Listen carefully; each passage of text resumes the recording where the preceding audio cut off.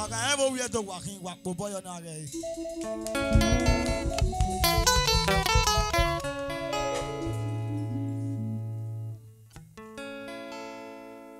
My prince in Marvis Ogieriakhi no you show that the young one be word do not buy ye. Oh yes.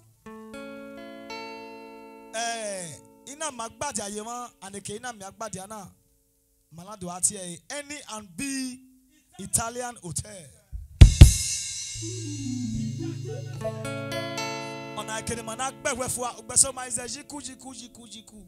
Iwe neve ya ye obuzo e khurwan. Iye ko ade N and B Italian hotel. He do relax. Erave wa talk me. Ina do le man e pon me go se me no en egbeni is black entertainment. As in the way of yasu ma yama the way of yasu ma kian o magio titi ma dey o we dey no ba ye. Wa yo pa uto manu e.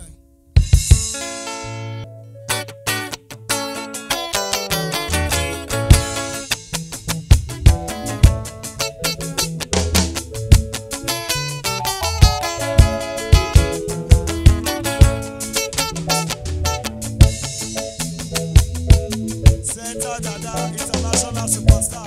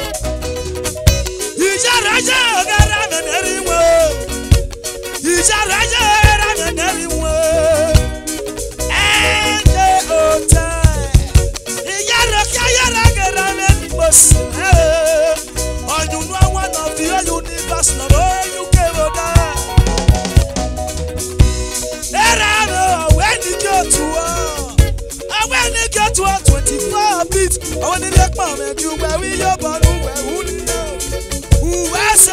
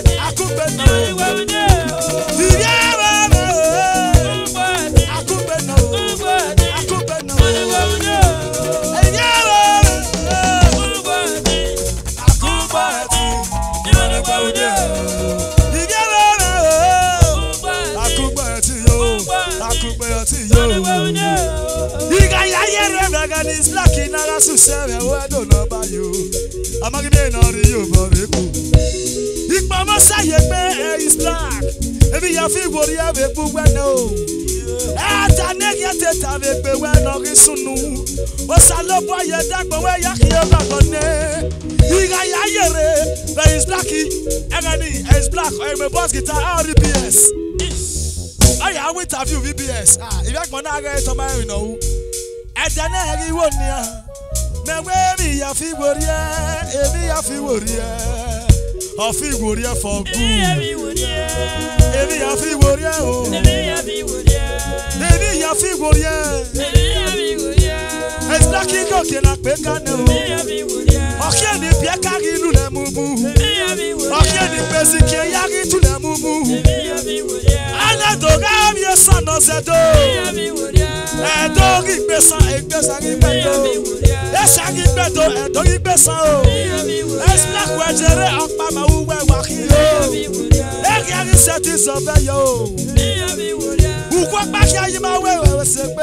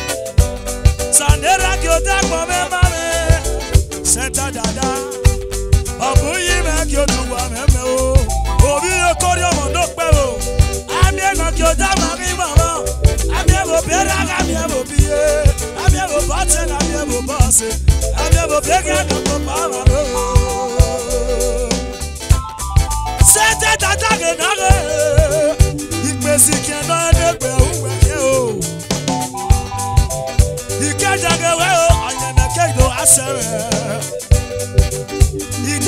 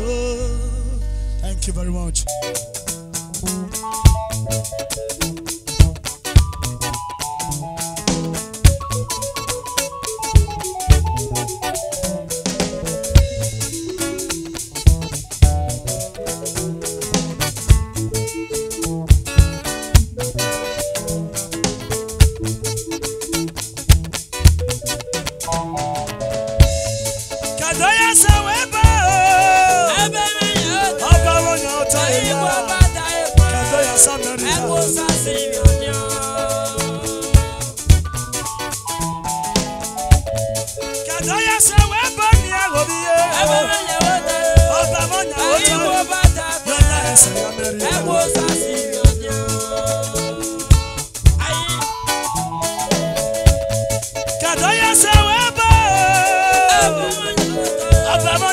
Abayewa yogitika. Oba ajokpe. Ogiene yutete no bukesama na jokpe.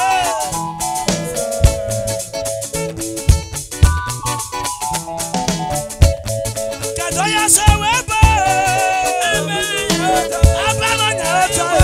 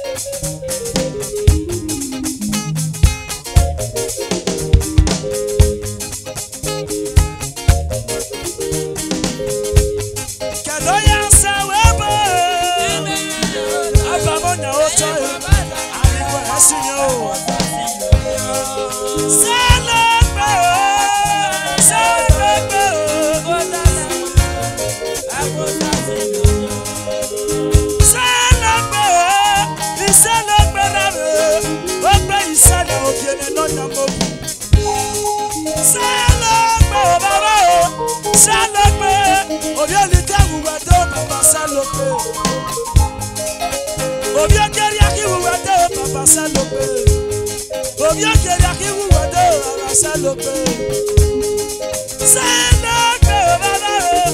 Salope abayewa yogitika uwatope. Abagi lobo wewi, eri lobo wete. Abagi lobo wefo, obere no nyamo.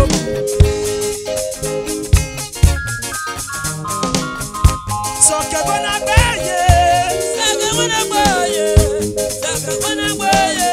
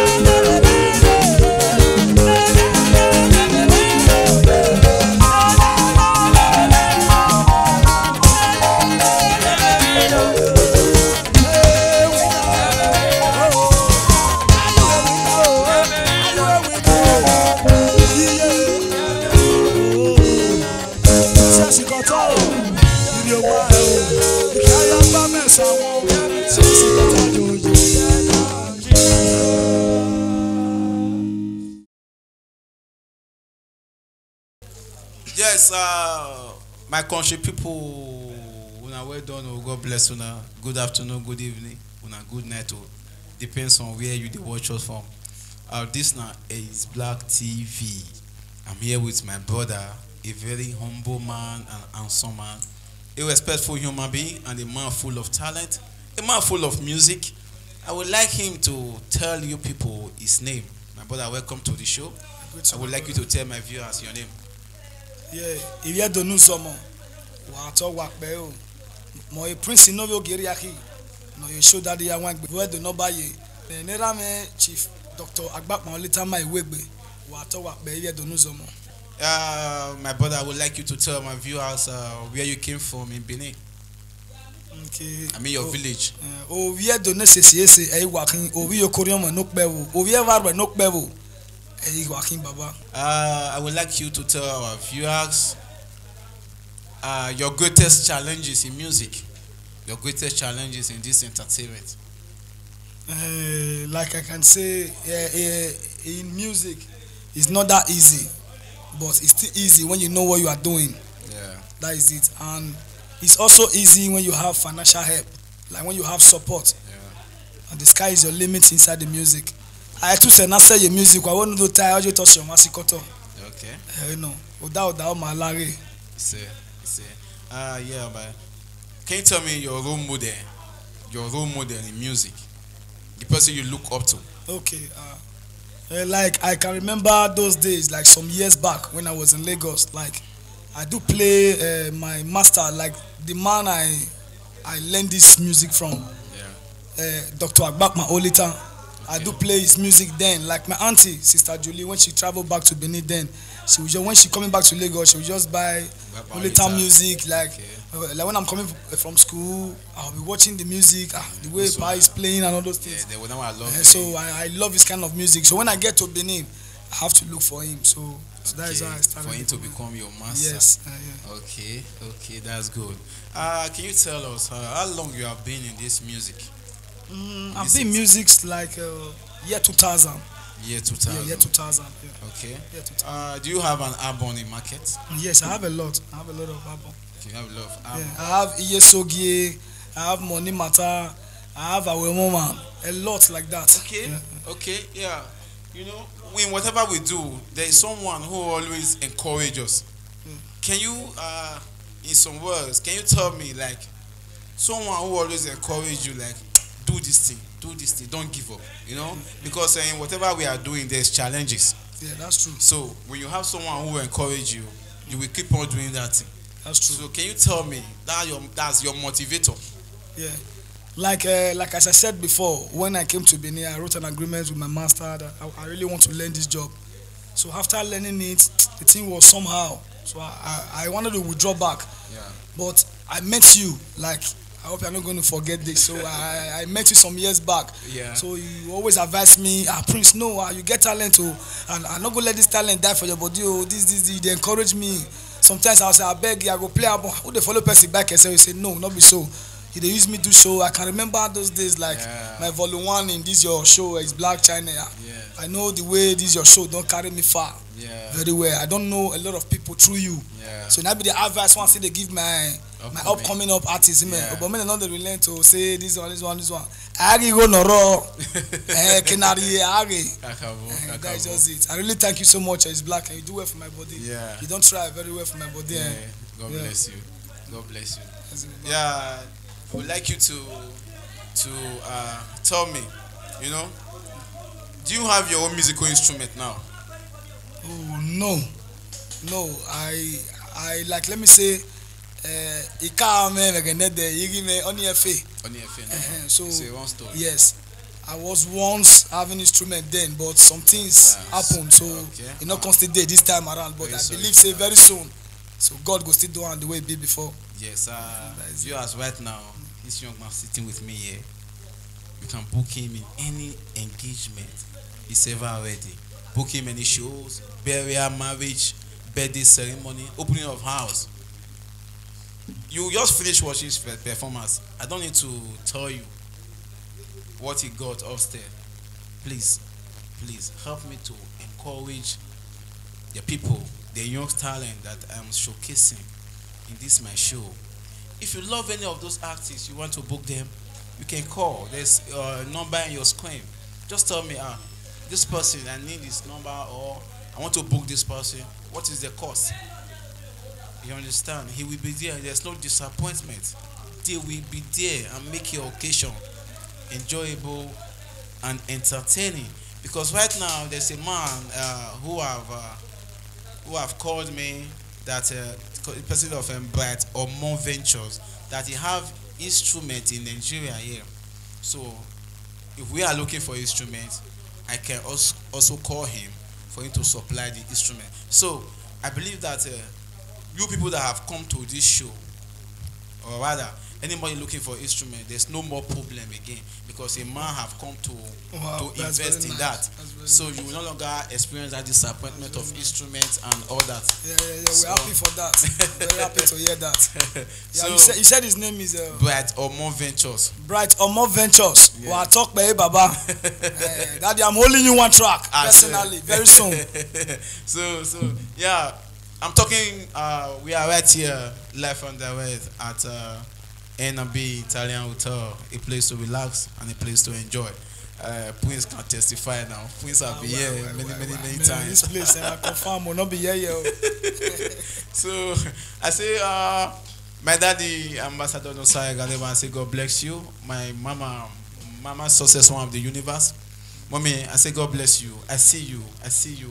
Thank you for your encouragement. This is a woman who took me as a son. She always encouraged me. It's black. I love what you are doing. Keep it up. I know that things are not that okay, but just keep on doing what you are doing. Wow, thank you, mommy. You understand? She's my mommy for life. Wow. So, mommy, I say God bless you. I say God bless you. That's Mama Success One of the Universe, President, Blessed Mothers Club of Germany. Wow, that's nice. She is their president. So, mommy, I say God bless you. God bless you. Thank you for everything you are doing. Thank you for watching the shows. We see you next week. The show is every Wednesday, every week. We're not the changer. We're always here in life and way. If you have a brother, a sister who can sing, who you know they are good in singing, who have the zeal to sing, tell them to come. Tell them to come. They should stop staying indoor. This show is open for everybody. We are here to bring out the talent, to bring out that thing that is in you that people have not known. We are here to make people to recognize you. Thank you, and God bless you. We see you some other time. God bless you.